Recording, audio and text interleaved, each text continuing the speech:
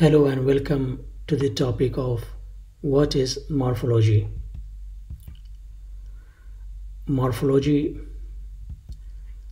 The term morphology has been taken over from the field of biology. Second point is it refers to the study of the forms of plants and animals. We have some more points regarding morphology.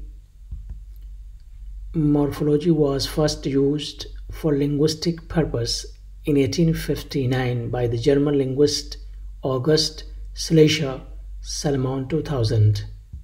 We have the next. It refers to the study of the form of words. We have some more points regarding morphology.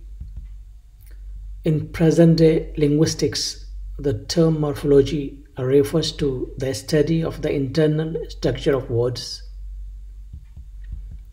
We have still to continue morphology.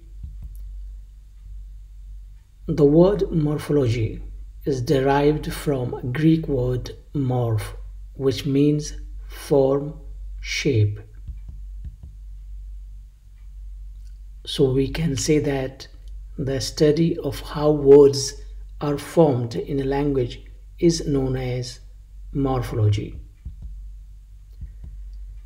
Thus, morphology refers to describe that type of investigation which analyzes all the basic elements of the structure of words.